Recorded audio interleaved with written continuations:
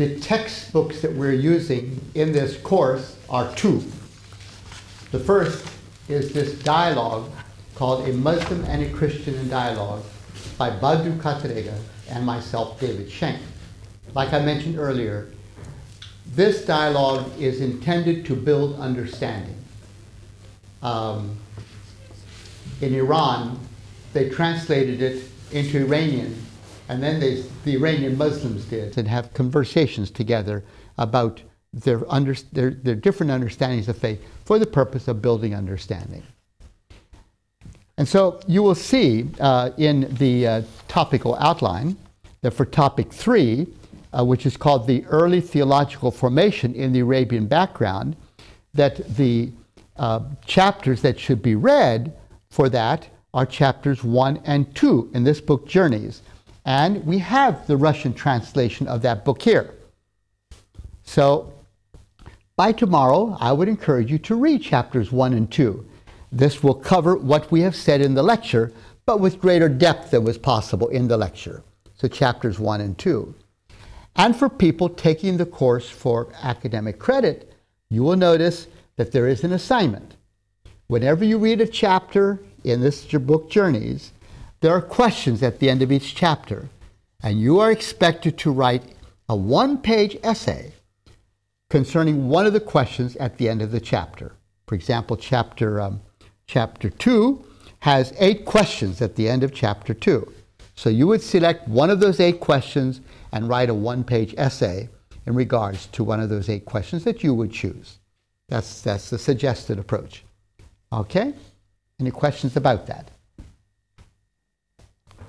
So now, we go to topic 4, the Muslim community. And you will notice that for topic 4, we're encouraging you to read from the dialogue. Chapters 1 and 8, those are the 2 chapters on God. Chapters 1 and 8. Yeah, chapter 1 and 8. Chapter 1 is there's no God but Allah. Chapter 8 is the Ummah. And then chapter 13 is the Christian side, God is one. And chapter 21 is the church. So those are parallel chapters. So that's the recommendation that you would read them. So we're looking now at the Muslim community, the Ummah. Muhammad was born in 570 AD into a family that traced their lineage back to Abraham and Ishmael. In 610, Muhammad claimed that he began to receive revelations through Gabriel. He was in a cave outside of Mecca, and he claims that this being appeared to him and surprised him greatly. The message that that Gabriel came to him with is recorded here in the Quran, that chapter 96. We read or proclaim in the name of your Lord and Cherisher, who created man out of a mere clot of congealed blood. Proclaim, and your Lord is most bountiful. He who taught the use of the pen taught man that which he did not know. That surah, the first part of chapter 96, Muslims believe is the first word of revelation brought by Gabriel to Muhammad. And the first word is recite or proclaim, which means Quran. So the name Quran is the first word of revelation, Muslims believe. And then the other elaboration, in the name of your Lord and Cherisher who created man, proclaim your Lord is most bountiful, taught the use of the pen, which is amazing that we have learned how to read and write. And that is built right into this early revelation, this amazement, the gift of reading and writing. So they believe that is the first word of revelation. Up to this point, Muhammad had been a merchant. He was actually an orphan boy, born as an orphan. His father died even before he was born, and his mother when he was just a young child. And so he was raised by his grandfather, his uncle, and so forth. And then, as a young man, was employed by Khadija, a rich merchant, and then he later on married her. And so in his merchant work, he would travel extensively to Syria and so forth with the camel caravans. So he was not just a local. He had a perspective beyond Arabia through his travels.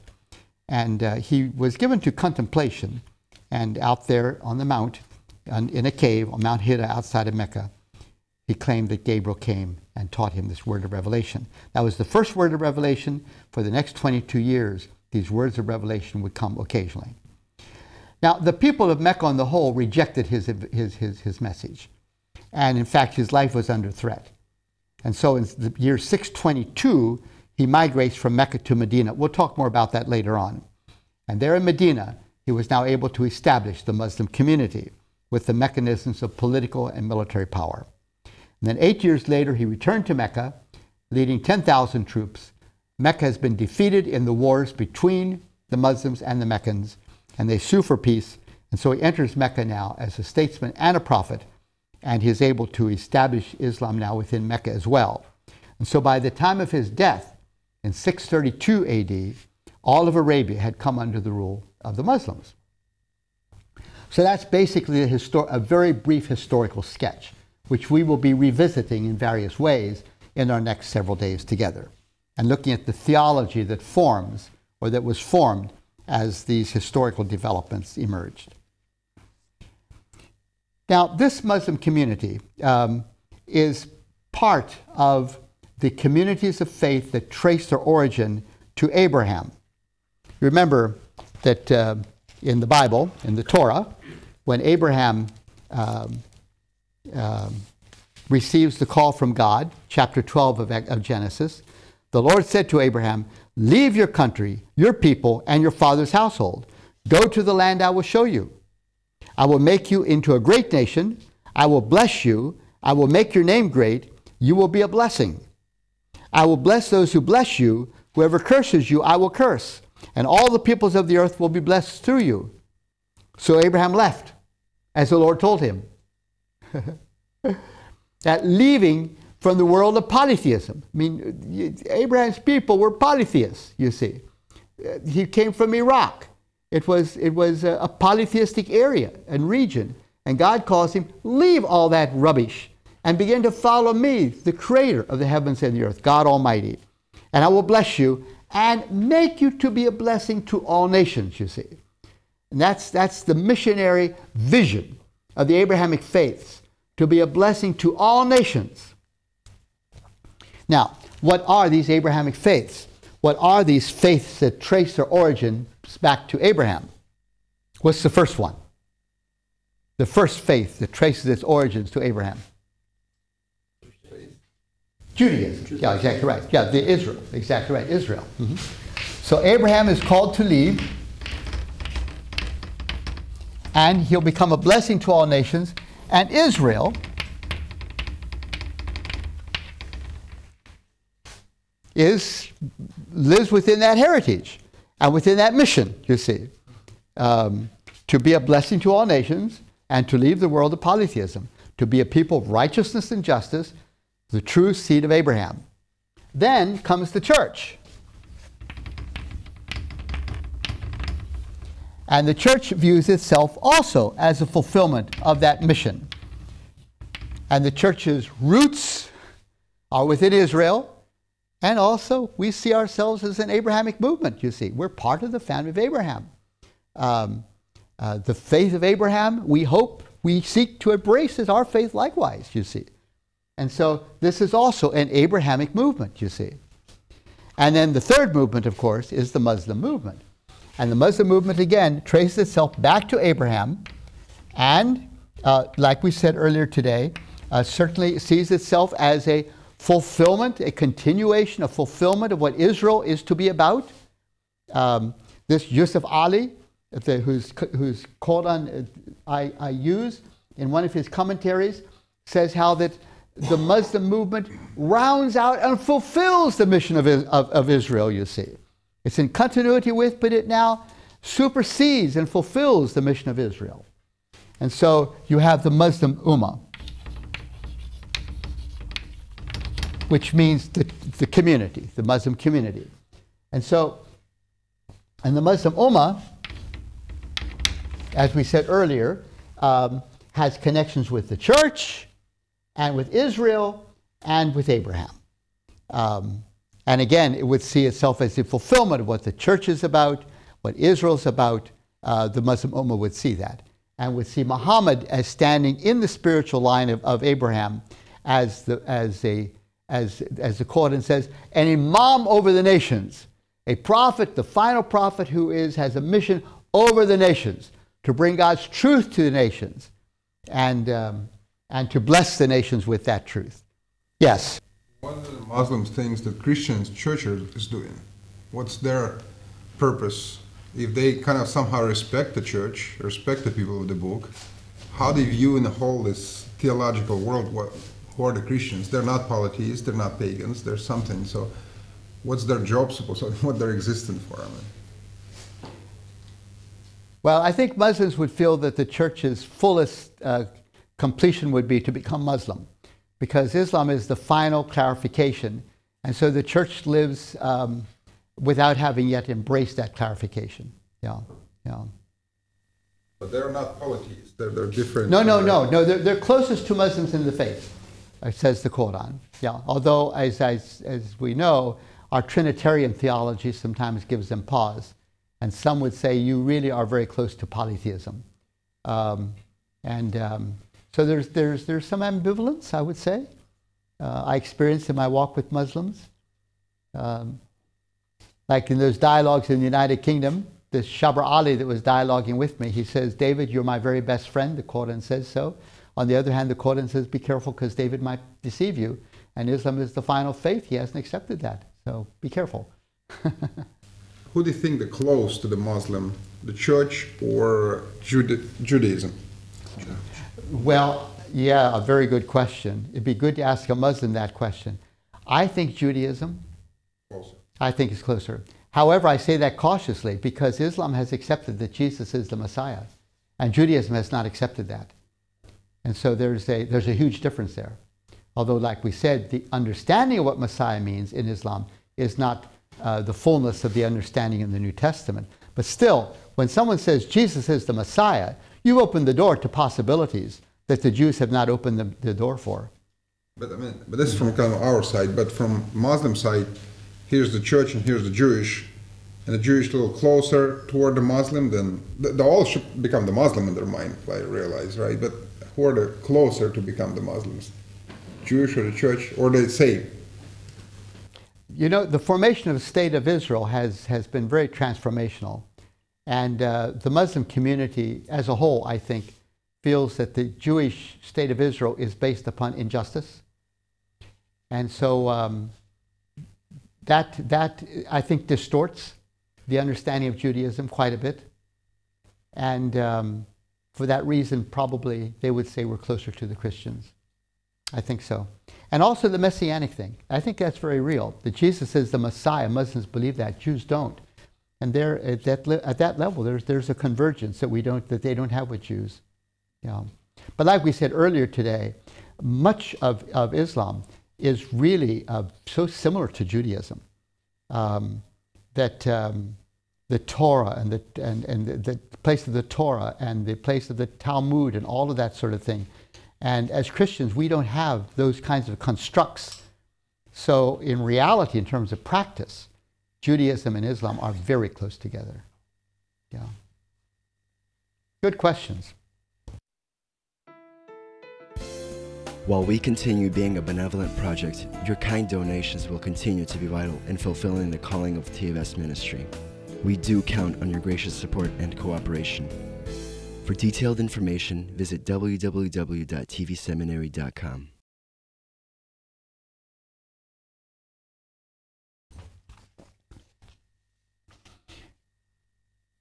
So these three faiths now are missionary faiths, and especially Islam and Christianity. Both are called to bear witness.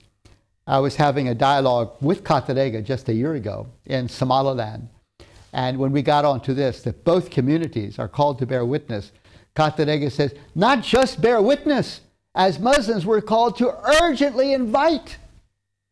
And he was pointing out, as I did earlier today, whenever the prayer call is given, we proclaim our faith and then we say with urgency, come. Experience well-being, you see. Well, the church is also called to bear witness and with urgency invite, you see. And it's so important that Muslims and Christians find ways to respectfully recognize that both communities are called to bear witness. I was in the Philippines a couple years ago, about a little over a year ago, and was in a Muslim village where our church has the Mennonite church has a volunteer working. And we were having dinner in the home of the Soldan. And he was explaining how he is the great-great-great-great-grandfather of the first Soldan to come to the Philippines. Obviously a man of great stature in Mindanao there in southern Philippines. And he said, we're very happy that your people have come to serve among us. We welcome them. But we have a question to ask you. Do you perchance hope that one of us would become a Christian or some of us become Christians? If you have that hope, go home. We don't want you at all, because that is religious imperialism. We want nothing to do with it. So I said, may I respond? He said, yes. I said, we are here because we are your guests and you have invited us to come. If you do not invite us to come, of course, we cannot stay. But you've invited us to come. And as we serve among you, we seek to serve as disciples of Jesus. People believe in Jesus, are committed to Jesus, and Jesus serves. He washes the feet of others, as it were. And we seek also to serve in that same spirit.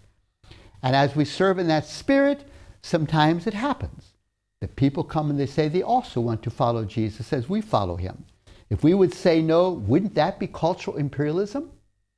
You see, isn't the door open for people to believe if they wish? I said sometimes Muslims have come to me, a couple times this has happened in my lifetime, where they have come and embraced me and even wept on my shoulder and said, oh, David, please become a Muslim. You're too good a man to be a Christian. I don't consider that as cultural imperialism at all, but as compassion born out of their faith, you see. And so if as Christians we yearn that people become followers of Jesus, that's not religious imperialism. It comes out of the heart of our faith, you see. We need to respect that each of us are called to bear witness. And to deny someone the possibility of believing in Jesus, if he wants to believe in Jesus because he sees the witness of our life and ministry, wouldn't that be cultural imperialism? And the old soul, and he looked at me and said, yes, that would be imperialism. We are free. We are free, you see. So in various ways, as we work with Muslims, we address that question of being called to bear witness. And in humility, we need to each respect that each one, both the Muslims and the Christians, believe they have a calling to bear witness, to bear witness. And that witness preeminently means to live as a blessing to others. Abraham was a blessing to all nations. I was with a group of Muslims in the Gambia recently, and they went through the town saying, Daoud Sheikh is in town, Daoud Sheikh is in town. And he loves Muslims. He was born in East Africa, the other side of the continent, thousands of miles away, but now he's with us today. He loves Muslims. So come to the big tree in the center of the town, and we'll have conversation in the afternoon. And so I went to the big tree, and quite a large group came together, including the imam from the mosque. And so I said, thank you for coming. Now I said, I'm committed to the faith of Abraham. And you are too, right? Yes, yes, yes, yes, that's right. I said, now to be committed to the faith of Abraham means we should bless one another. So let's just talk. How are the Christians blessing you Muslims in this town? And how do you Muslims bless the Christians? And we had a wonderful several hours together. And the imam, as he got up to leave, he says, come and have more talks. So I went to his house and had a nice further talk with him about all of that, which is so important. That's the starting point. We're called to bless one another. Are we blessing each other? How can we live in a way that blesses one another? So that's the beginning of the Muslim community. Now, Muslims believe that that Adam is the first Muslim prophet. So Adam is the first. They believe when Adam was created, God sent Islam down to him, which is instruction on what you should believe and what you should do. So Adam is the first prophet, which means Islam is the first primary, the primal religion of humankind. It is the first religion of humankind, which, brothers and sisters, means that all of us are born naturally Muslim. If you perchance are a Baptist or something like that, it means that someone has deceived you along the way. That your natural inclination would be to become Muslim as Adam was a Muslim. That's the natural religion of humankind. It's the first religion of humankind. So Muslims never like it when we say that Muhammad brought Islam. See, no. He simply revived Islam. But Adam was the first Muslim. We'll talk more about that later on. But it is to say that Islam is the primal religion of humankind. And then they believe that down the line, oh, and by the way, Adam developed the first house of God at the Black Stone. When he came from heaven, he found the Black Stone where Mecca is today, and so he built the first Kaaba. So not only is he the first Muslim, but he built the first Kaaba, the first temple of God on earth. He built right there over that Black Stone. Now, many years later, along comes Abraham.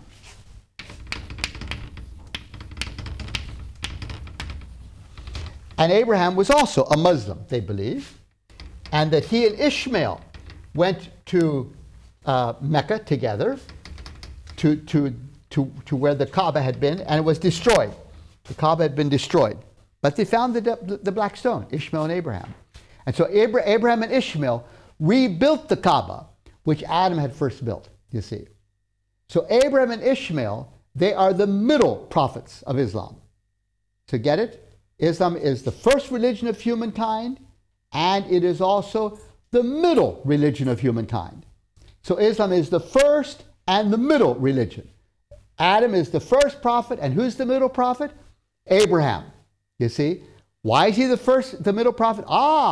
He reestablishes the faith of Islam in a polytheistic world. He goes to the Kaaba. He rebuilds the Kaaba there at the Black Stone with his son Ishmael. They did that together. Question. From Quran or interpretation of Quran? This information about Adam. Oh, this would be an interpretation of the Quran. Okay. But it's completely Quranic. Yeah, absolutely. So that story would be just kind of like interpreted. Yeah. The story about Adam and Quran. Yeah, he is the first Muslim. Okay. Yeah, that's very clear. Yeah, and now the final prophet then is Muhammad. Muhammad. So Muhammad does what Abraham had done and what Adam had done. He goes to the Black Stone, he cleanses it of all the polytheistic rubbish and so forth, and he reestablishes the faith of Islam at the Black Stone there at the Kaaba, you see.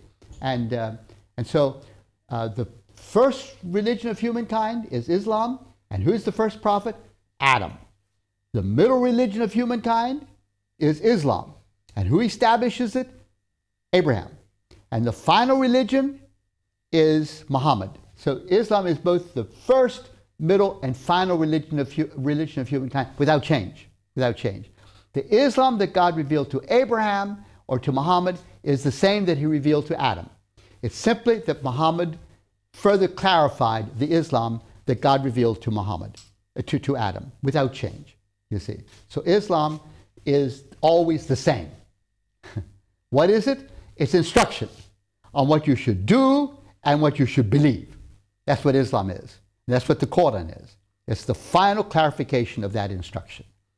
And the Muslim Ummah is the community that is committed to embracing that Quran as its center. Yeah. But the Quran is not new. It's simply a reaffirmation of the faith that God revealed to Adam, the first primal prophet.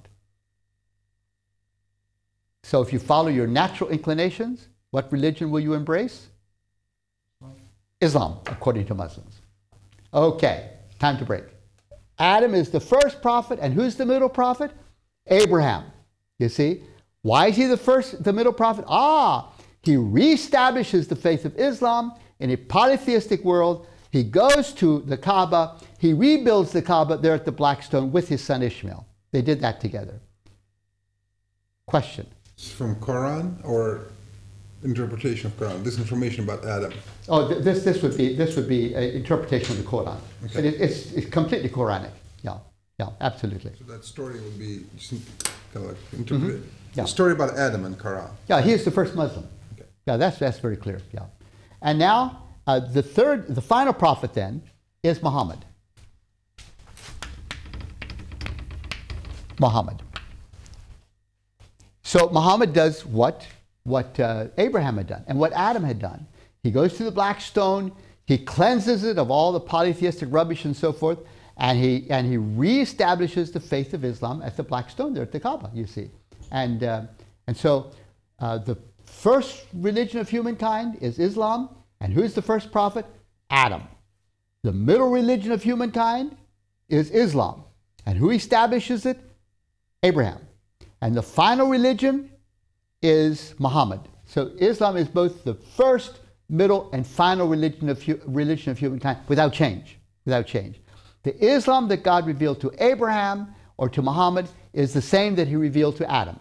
It's simply that Muhammad further clarified the Islam that God revealed to Muhammad, to Adam, without change, you see. So Islam is always the same. What is it? It's instruction on what you should do and what you should believe. That's what Islam is. And that's what the Quran is. It's the final clarification of that instruction. And the Muslim Ummah is the community that is committed to embracing that Quran as its center. Yeah. But the Quran is not new. It's simply a reaffirmation of the faith that God revealed to Adam, the first primal prophet. So if you follow your natural inclinations, what religion will you embrace? Islam, according to Muslims. Okay, time to break.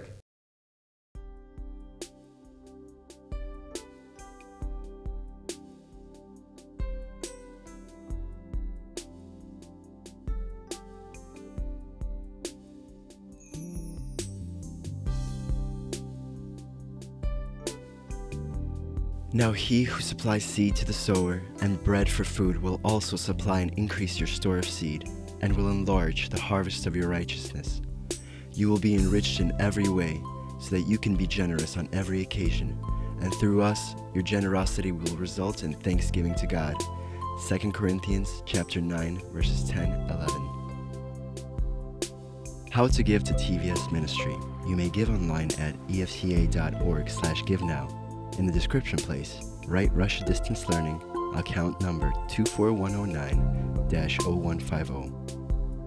Or make checks out to EFCA.